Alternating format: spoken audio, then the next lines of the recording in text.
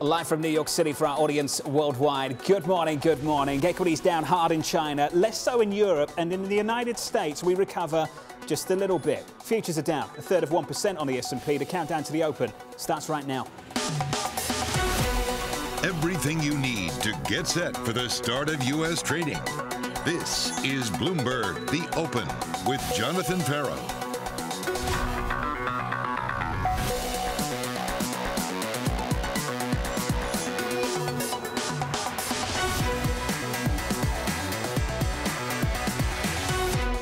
Live from New York, we begin with the big issue. Lockdowns in China rattling investors.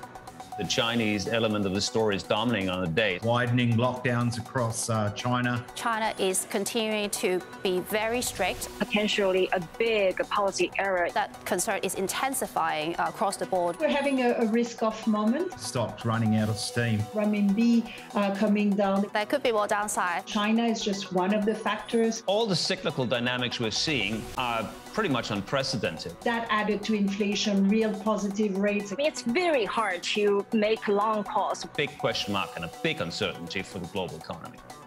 Joining us now, TPW's Jay Pilosky, Seema Shah of Principal Global Investors. Seema, first to you. You've cut your call on Europe. You've done the same on EM. Is China a big part of that story? Actually, we're a little bit more positive about China. And I know that sounds surprising when you hear about the news today.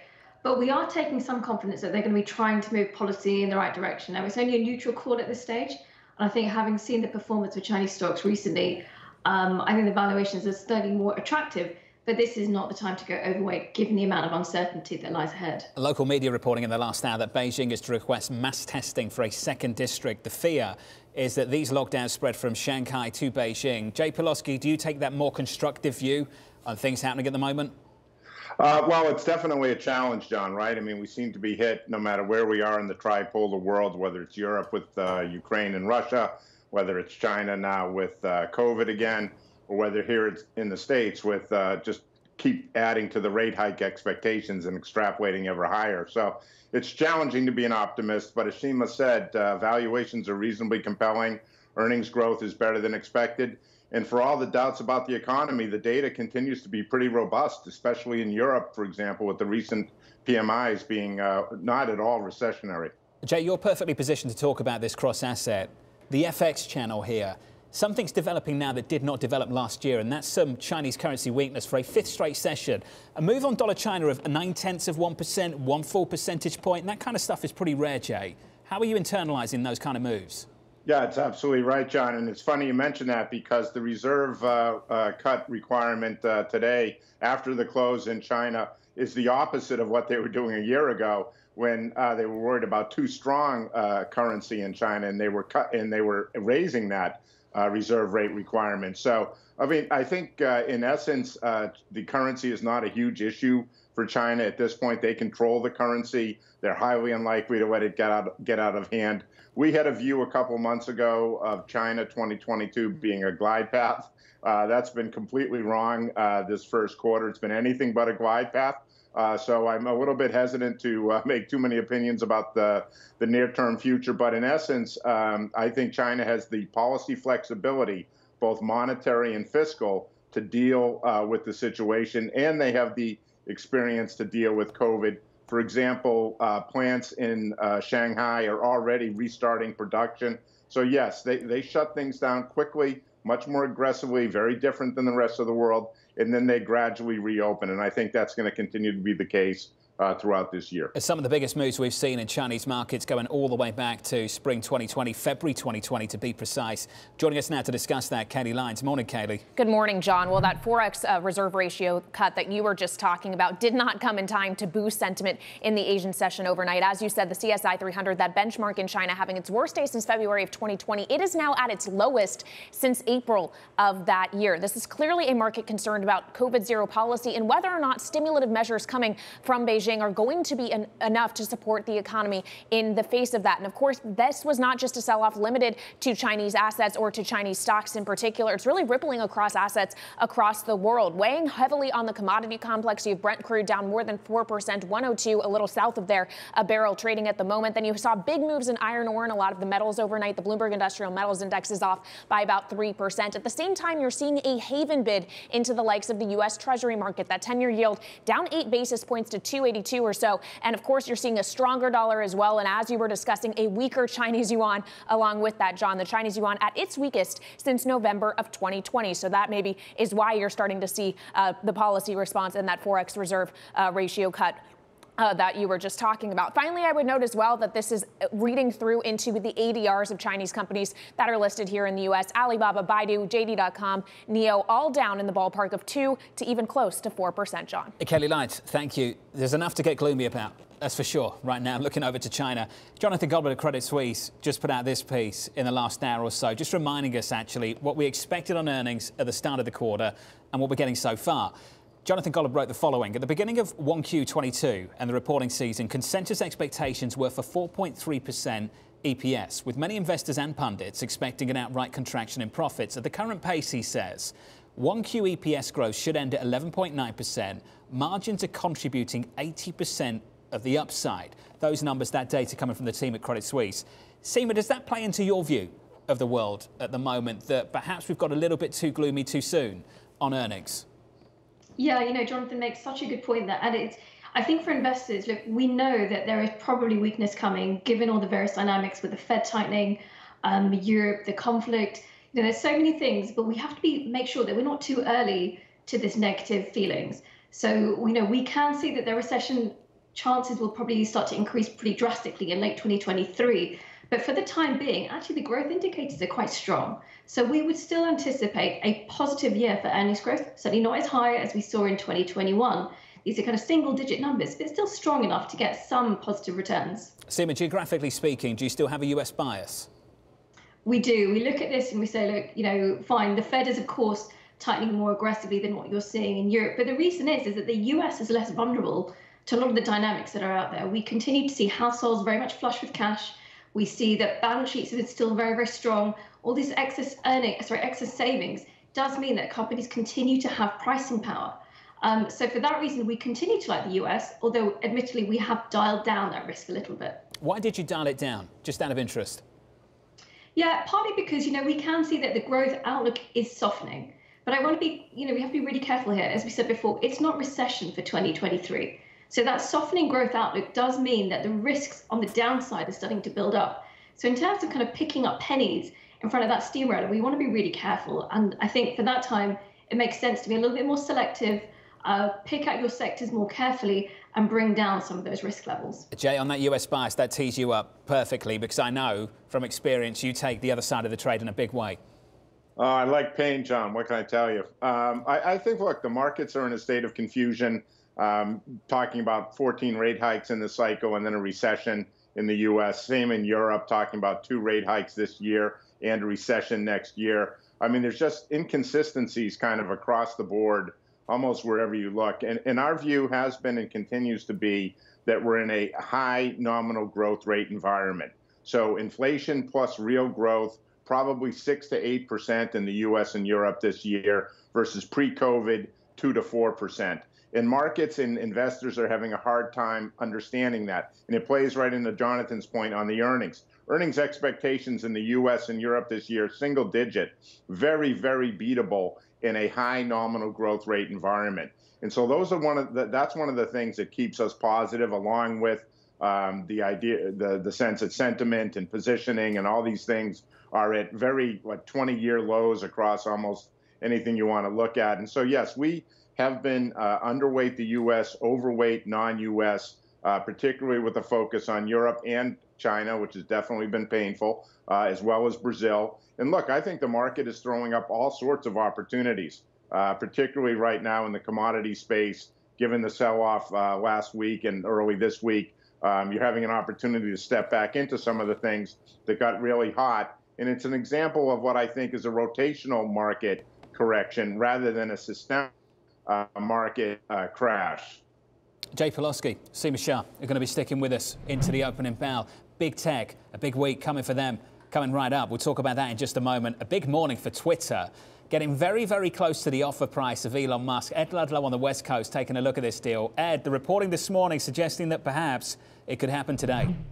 Yeah, good morning, John. It seems we're in the final stretch. According to sources, Twitter's board and Elon Musk's representatives were working into the early hours of this morning. A deal could come as soon as today if things go smoothly. We're working towards the original deal, $54.20 a share, values Twitter at around $43 billion. You look at where we are in pre-market, up 4.8%. We're closing the gap, trading at above $51 a share if we hold into the open on where that is. The key piece of reporting, John, according to sources, Musk is continuing to talk with potential equity partners for the bid and vet potential co-investors. You remember that he secured financing of $25.5 billion in various forms of debt from some of the biggest names on Wall Street, including Morgan Stanley, Bank of America, MUFG, but that $21 billion would come in equity financing, either out of his own pocket or from a potential partner. And that is the part of the process that's still ongoing. And John, as with any deal, sources telling us that things could be prolonged or that they could fall apart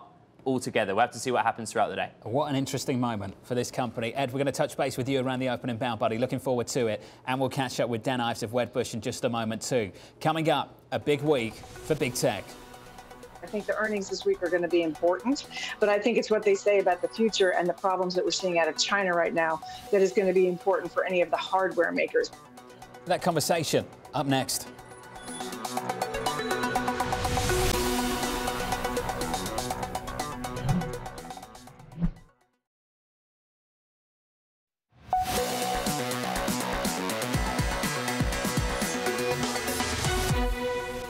We're still in that knee-jerk reaction of rates are going higher, growth is slowing down, so sell technology. And I mean, you've seen some of the tech stocks hold up pretty well. And I think the earnings this week are going to be important, but I think it's what they say about the future and the problems that we're seeing out of China right now that is going to be important for any of the hardware makers. But if you just think about technology in general, I think we do have to start thinking of parts of it. A big week for big tech coming right up after Netflix results triggered a $1 trillion haircut from the Nasdaq 100. Bloomberg's Taylor Riggs dropping by to get us up to speed. Hey, Taylor. Yeah, John, certainly a big week. So make sure to be tuning in, of course, after the closing bell. I want to start with, of course, maybe one this morning, Activision Blizzard. Typically, maybe not a big tech, except that Microsoft, of course, still underway to try to buy that company. So looking for any guidance, of course, ahead of that. And then, of course, we will hear from Microsoft on Tuesday. And then, of course, we'll be heading into Alphabet. BI out with a really interesting note this morning, saying YouTube ads are seeing 2 times faster growth, of course, than Netflix. So further commentary, of course, on the ad market space. And then we'll round it out with that consumer focus. We'll have Meta, Amazon, Apple, and yes, Twitter, of course, on Friday. You changed up the board, and John, sort of the print coming into this doesn't look good. The Nasdaq 100 having the worst month, almost off now, 10% since the Lehman failure. So you really have to go back many years to see this type of big declines here so far for the month. Real big refocus here on rates and, of course, what it means for those valuations. Not just a big tech index, though, John, but some of the big individual names within that sector also down. Only 18 members in April are up in the Nasdaq 100. 40% of that index is down by double digits. Netflix, as you can see here, you're off about 43%. The worst performer in the S&P now for the year, you're off 64% year to date. Taylor, let's bring that calendar up of earnings this week. Of all the companies that report through the week, what have you and the team at the close got your eye on? Well, trying to balance it all at 4 o'clock, of course, first. But I think as you think about not only sort of the M&A environment, Microsoft arguably maybe the only one that can actually get it done, given they've gone through sort of their M&A regulatory scrutiny a few decades ago, and then really pushing forward to Meta. Remember, sort of with Netflix, John, they had guided us down earlier, similar with Meta. Remember, last quarter, they've also guided us down. So that will be sort of a further reaction here. And then it has to be that consumer focus as we think about the health of the consumer in this environment, Apple and Amazon, and dare I say it, Twitter? Can we do that? I think we've got to, haven't we, at the moment, Taylor? Thank you. Looking forward to the show through the week after the bell. Taylor and the team reporting the earnings. I'm looking forward to Apple just to kind of get a read on China, given what's happening at the moment. For the Nasdaq 100 this month, down 10%.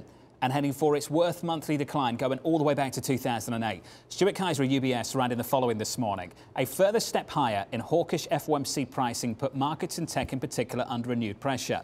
Ultimately, we see improved risk reward for the Nasdaq 100 as easing inflation in coming months will allow the Fed to soften rhetoric. Jay Poloski, Seema Shah still with us. Seema, can you speak to that, please? This relationship between the Fed and the damage that's been done to the Nasdaq 100.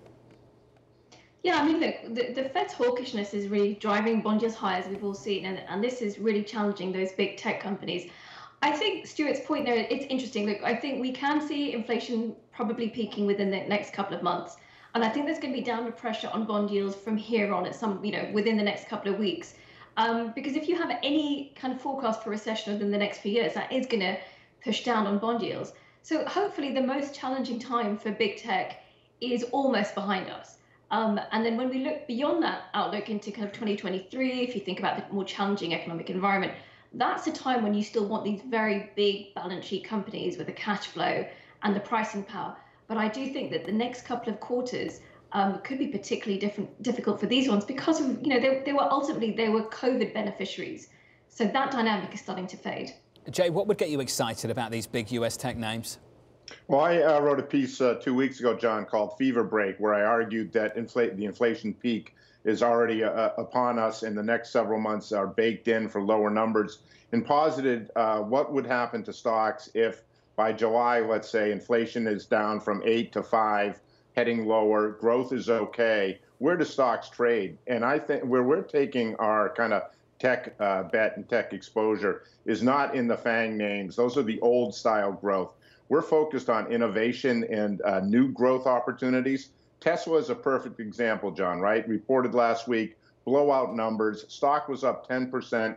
And then we had Jay Powell speak about 50 basis points in May, and that gain evaporated, probably going to trade below that open post-earnings today. And so I think the market, again, is kind of really confused, taking stuff right up front and discounting that immediately without really thinking about the longer term. So to us, valuation is compelling. All these cyber names, fintech names, climate names, the thematics have all round-tripped.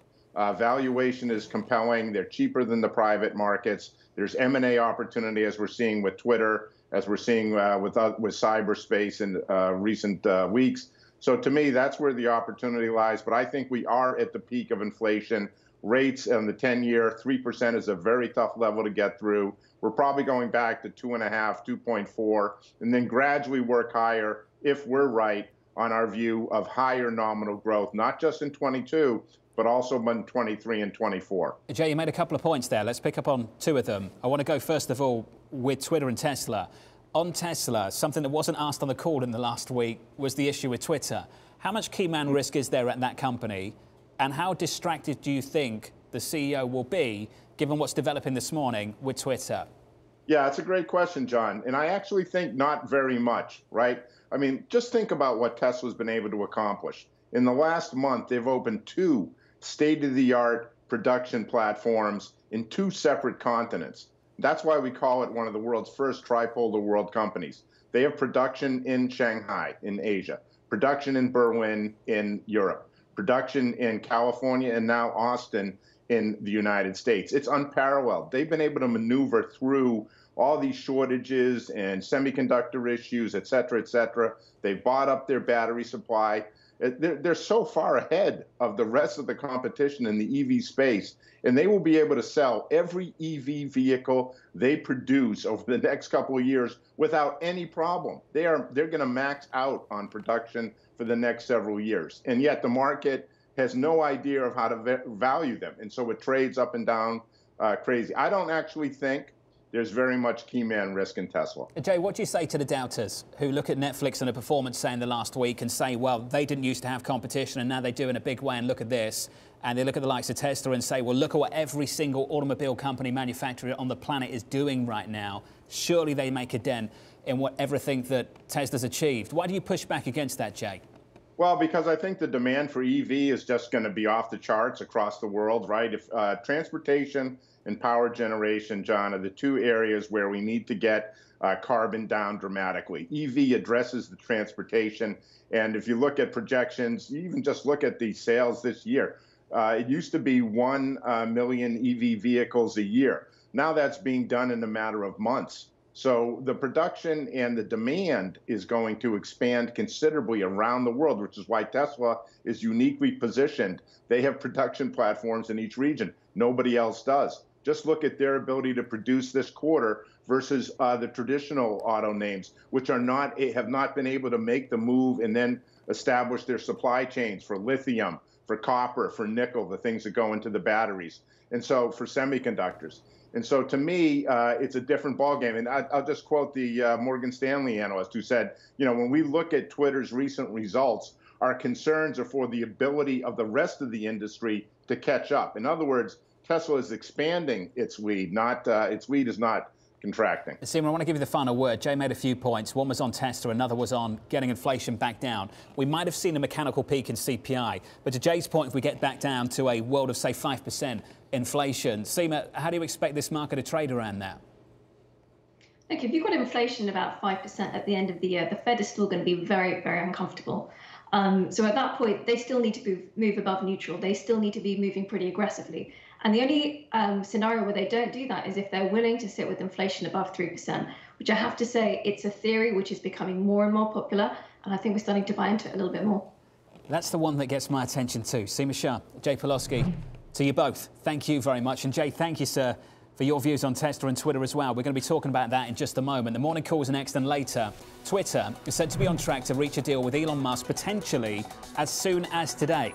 Dan Ives of Wedbush joins us very shortly around the opening bout to discuss. That stock at 51.15. The offer, as you know, 54.20. In the pre-market, 7 minutes away from the opening bell in New York City. Things recovering on the S&P 500. Futures negative just 0.4% after the carnage in China spills over to Europe. And earlier this morning spilled over stateside as well. We erase those losses. From New York, this is Bloomberg.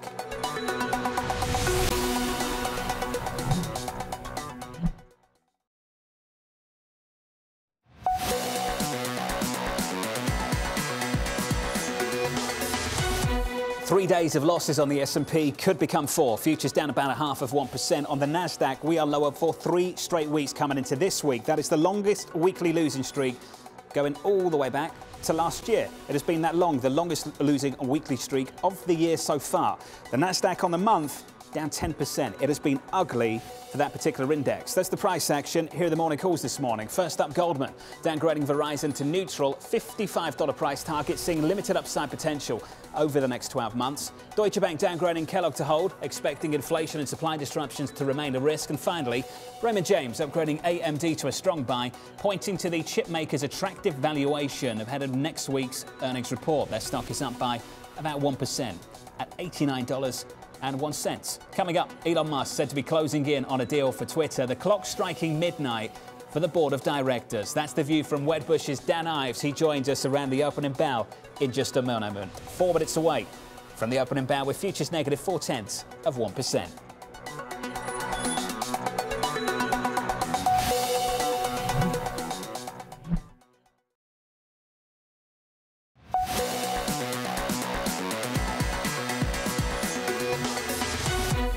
24 seconds away from the opening bell in New York City this Monday morning. Good morning to you all. We are looking at a 4-day losing streak on the S&P after a 3-day losing streak coming into Monday. On the Nasdaq, we're lower too by around about 0.5%.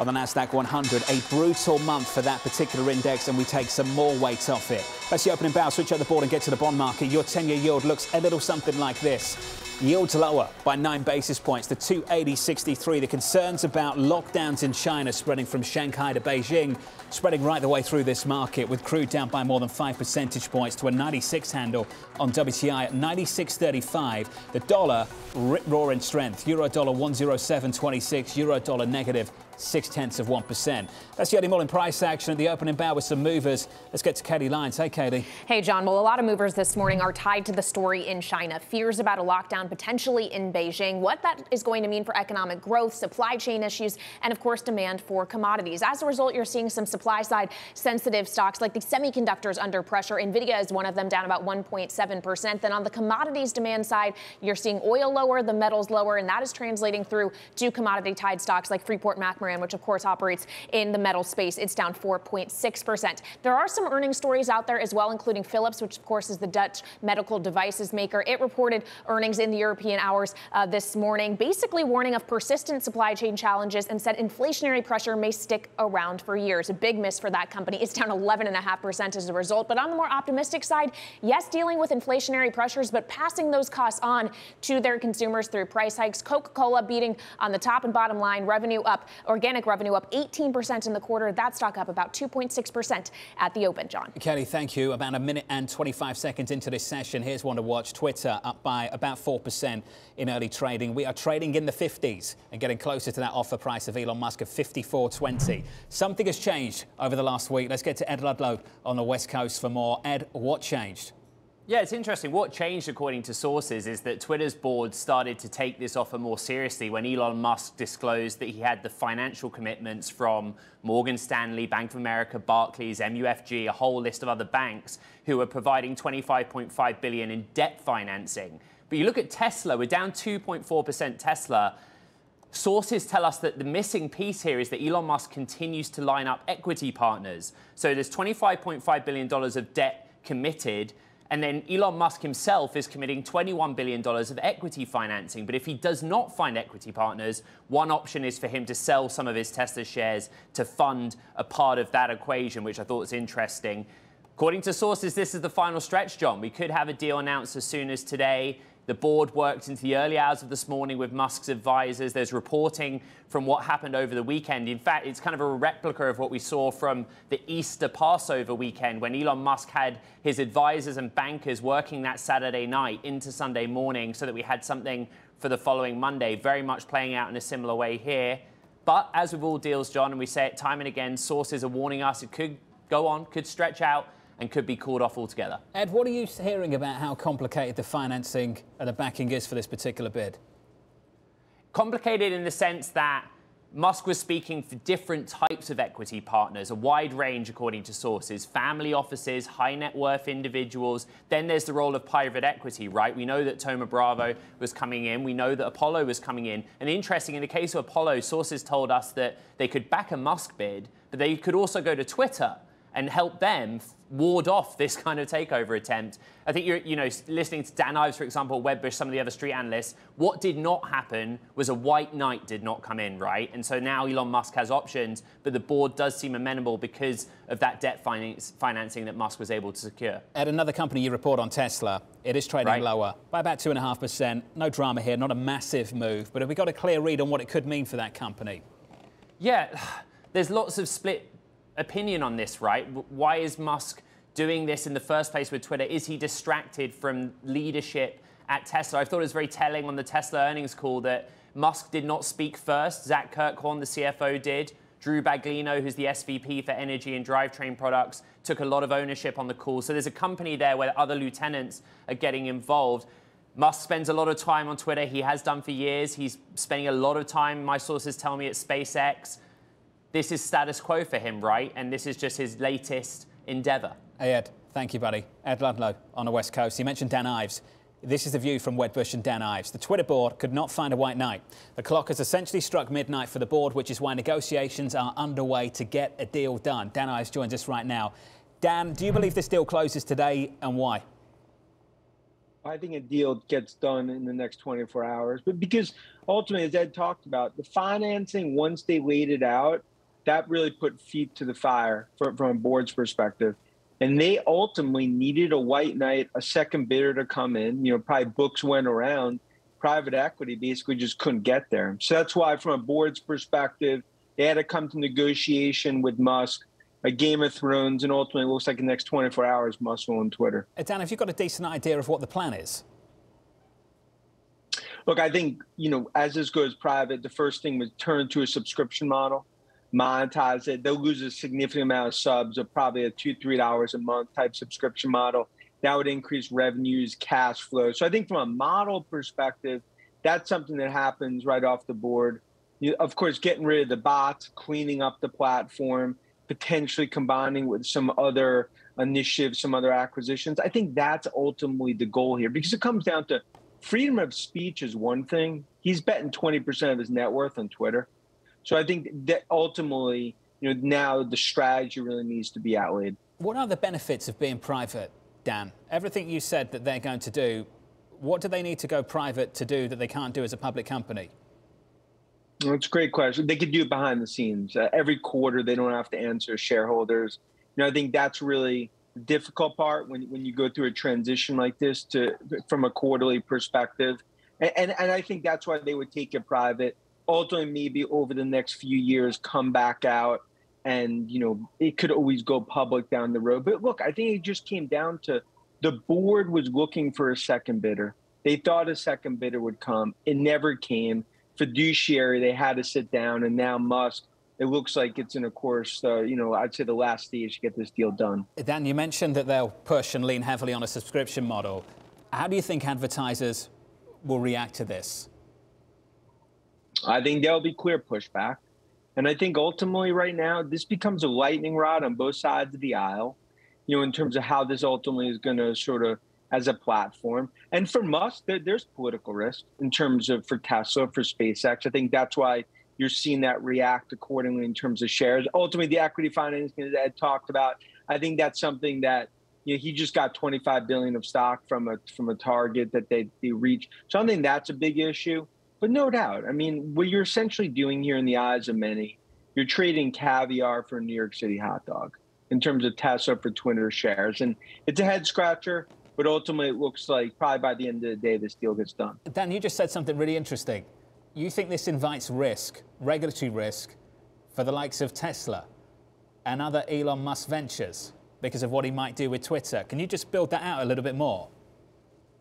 Look, at the end of the day, from a Tesla shareholder perspective, this is not what you want to see. There's no benefit for Tesla or SpaceX, but it invites, both in the Beltway as well as Brussels, more of that polarized view, right? Some view Musk as a hero, others view him as a villain. It just increases that sort of, I think, noise at a time that Tesla investors don't want to see it. So let's just be clear. That's what Tesla sells off here. As a Tesla investor, buying Twitter, that's not what you want to see. But it is what it is. Musk is going to get it. There was no second bidder. And now it's really just a matter of, I think, timing and, sort of dotting the I's, crossing the T's to get this done.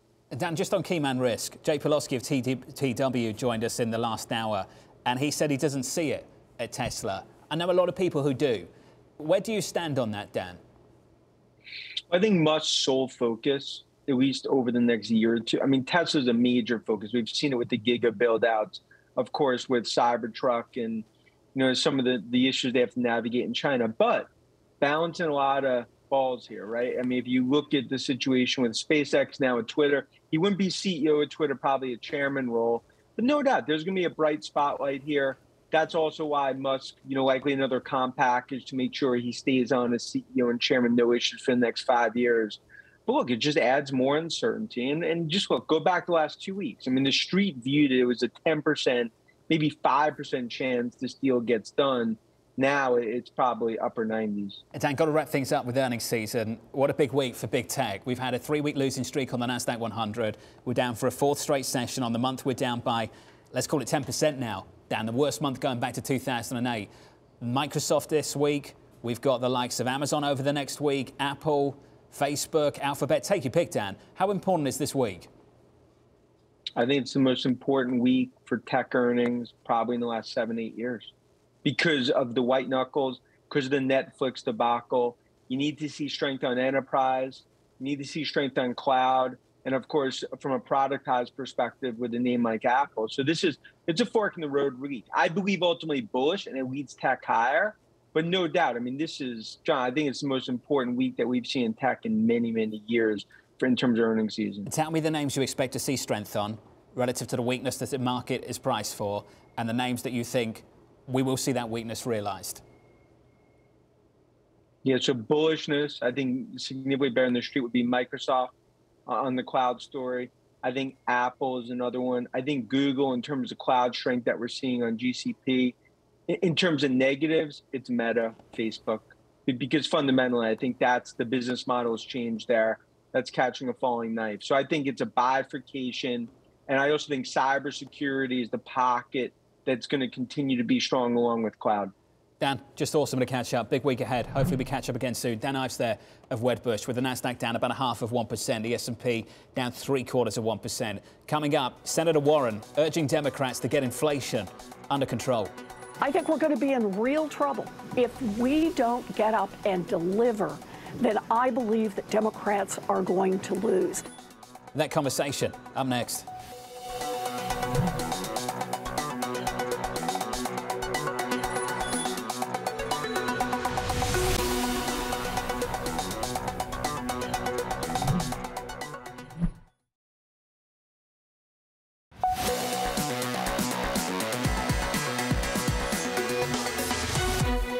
I think we're going to be in real trouble if we don't get up and deliver.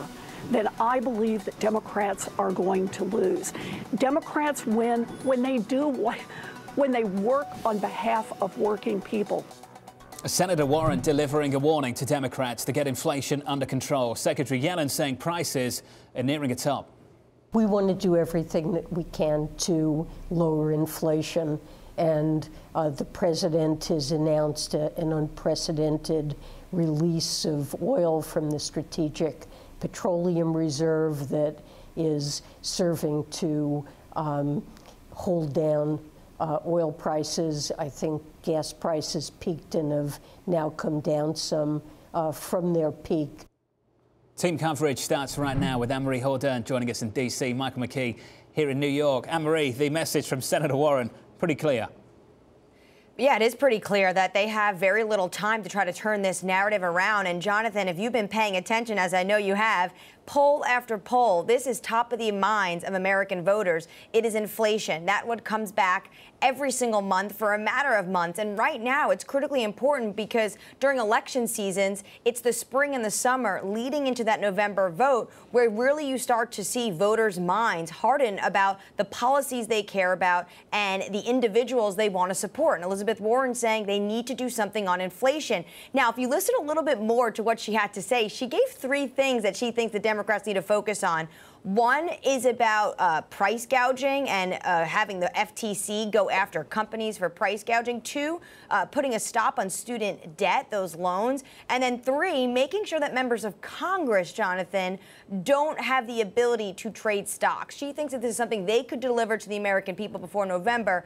They'd be in a better place. I'm not sure how much that will help get inflation down, but I take your point. That's something they could do with the electorate. Number 4, Mike McKee, raise interest rates. That job is the Federal Reserve's. That job's the Federal Reserve's, and they're not Democrats or Republicans over there. To underscore what Anne-Marie was talking about, though, you go back to 1992, not directly comparable because it was a presidential, not a midterm election year, but we were coming out of a war over oil. Oil prices were elevated, and consumer sentiment, as measured by the University of Michigan, the current sentiment is number was going down into the election, and that it tells you about all you need to know. What Anne-Marie was talking about, it's the economy, stupid. It's what people think before the election about how things are going, and then look at the white line below that. That's consumer current confidence right now. That's bad news for the Democrats shaping up. Now, we'll get a lot of information on inflation this week. Some of it may be a little bit better. On Monday, we get new home sales and home prices, plus a consumer confidence number. We're going to watch not just to see if home sales are slowing, but if home prices are slowing. That would be important for inflation. If you want to argue stagflation, take a look at Wednesday. You get GDP numbers then, and on Friday we get the Fed's PCE inflation number, which is, of course, the one that they target, the 2%. Is the news going to be a bit better? Well, the forecast is yes. We talked about having a peak in inflation last month, and that may be the case. The forecast is we see inflation start to fall over the next months to almost 2% by the end of 2023. But is that soon enough for politics? Some good news, maybe. Mike McKee, thank you. And as I've mentioned a few times already this morning, no Fed speak this week. Also good news for many of us. I know. Mike McKee, Anne-Marie, thank you to you both. Joining us now, the wonderful, the brilliant Oksana Aronoff of JP Morgan Asset Management, who for a long time has warned about what's happening in credit, and she's been positioned for it. Oksana, you still say, though, credit risk is not repriced. You have not seen enough damage. Walk us through it. Good morning, John. No, we certainly have not seen enough damage in credit risk. In fact, history is somewhat informative here. And if we look back, even as recent as the hike that the hiking cycle the Fed went through in 2015 to 2018, a significantly more benign inflationary environment, right? Inflation got up to, oh my God, like 2%, and a higher unemployment rate than what we have today. And we saw not just credit risk go through a more dramatic repricing with high yield spreads pushing up against 500 back then, but also in terms of where the 10-year was. The terminal rate of the 10-year by the time that hiking cycle was over, was about 30 basis points higher than where we are today. So I think not even in terms of the interest rate risk pain, which has been all of the pain that bonds have tolerated so far, even that is likely not done. We do not know what quantitative easing has in store for us. We don't know how that ultimately will work out. We don't know what the path of these hikes will be. And that all will have an impact on where the 10-year will ultimately end up. So this is, this continues to be a time for caution. Certainly some things have worked. They've worked for us as well, certain shorts on, various parts of the curve, as well as on things like emerging market debt, which has repriced more significantly in light of the interest rate risk. But this is definitely not the time to be moving wholesale into credit risk. Oksana, another thing that worked because a lot of people piled into it, leveraged loans. There was that comfort, and I think you're discussing this. There was a comfort between taking, say, credit risk over duration risk. So people took their exposure, their credit exposure through leveraged loans over, say, high yield. Morgan Stanley, the latest actually to close out that position. Are you expecting this pain to spread just a little bit more in a way that it hasn't done year to date? Absolutely. Yeah. So leveraged loans is the sole sector in fixed income that has been able to generate a somewhat positive return year to date because of its floating rate nature. But of course, these are junk rated issuers. And as the cost of capital continues to come up, and as they continue to need to refinance themselves in this new higher cost of capital world, that will make its way onto the fundamentals of these companies. And the default prospects should return, for high yield in general, should return to something like the historic average of slightly above 3% and not zero, which is what spreads are pricing in right now. So loans have been sort of this least dirty shirt because of their floating rate nature, but they are not going to be spared the credit risk repricing that the rest of the market will have to deal with. A part of your playbook is to carry a higher cash load in a portfolio, Oksana. What would you be looking for through the year to deploy some of that cash? So we don't, we have liquidity not because we love sitting on liquidity, but in this environment, which, we came into the year with a lot of liquidity because we felt this was going to be a very volatile year, but also because we know that that's the part of our portfolio that will reset the fastest, right? So we are essentially right now positioned with virtually no interest rate risk. We're clipping a coupon where we can to offer, the best yield that we can in a safe manner in this environment. But then it's all about that optionality longer down the road, right? It's all about the ability to take advantage of that opportunity when it does arise. Because remember, and we talk about this every time, John, the liquidity providers are moving away from this market, right? The sell side has continued to do that for quite a number of years because of the sort of de-risking that they've gone through. But also the biggest liquidity provider, the Fed, is now removing its accommodation. And that really is a game changer. So yes, we continue to have a lot of dry powder in the portfolio, north of 60%. But that's what's allowed us to generate a positive return over the last year, that and a number of conservative plays in this market and high quality floating rate plays. And so we're now ready for the next chapter to this saga, so to speak. We're ready to take advantage of that opportunity when it opens up, which we believe it will through the end of the year. Well, I'm looking forward to catching up with you when that time comes. And before that too. Oksana, thank you. As always, Oksana Aronoff there of JP Morgan Asset Management. That's the credit story. Here's the equity one. We're down 0.8% on the S&P. On the Nasdaq, we're down about 0.5%. This week is a huge week for big tech. Up next, your trading diary and the guide through the week into the weekend. From New York, this is Bloomberg.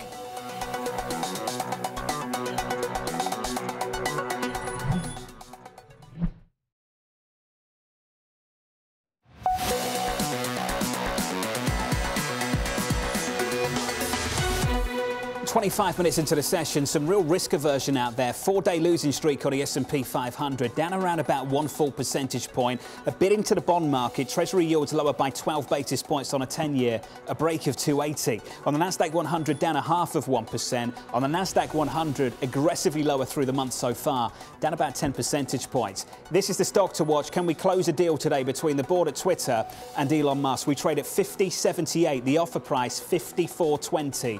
It's about $4 of doubt still in that market right there. We'll talk about that through the day. That's the price action. Here's the trading diary. China's health authority holding a COVID briefing. That comes up at the top of the hour. Huge week of earnings with Microsoft and Alphabet Tuesday, Facebook on Wednesday. Then it's Apple, Amazon and Twitter on Thursday. A Bank of Japan rate decision and another round of initial jobless claims.